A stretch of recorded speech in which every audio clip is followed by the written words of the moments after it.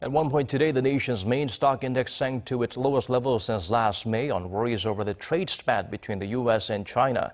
In midday trading, the KOSPI dropped below 2250, briefly touching 22.43.